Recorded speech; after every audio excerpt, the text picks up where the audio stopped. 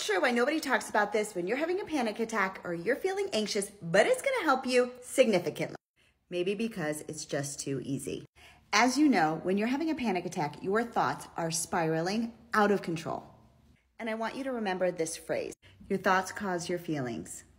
And the amazing news is that we have control over our thoughts and we can change them anytime that we want. If content like this helps you, definitely make sure you like and follow for more tips, because my entire channel is set up to help you lead your best life. And make sure you save this video for when you need it. Now that you know this, let's practice gratitude. Because when we can focus on all the things that we're grateful for in our life, we're going to start to feel better because our thoughts are happy thoughts versus sad thoughts. So enter in the gratitude journal.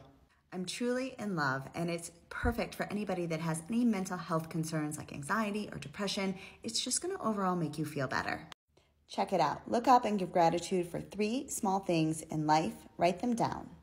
Visualize your dream life. Write and make the intention to create a great day. Isn't it so cute? It's amazing. The best part is it's going to make you feel so much better. So I personally write 10 things that I'm grateful for every single day, and I'm going to switch to this gratitude journal because it really hits the mark on all things that we need.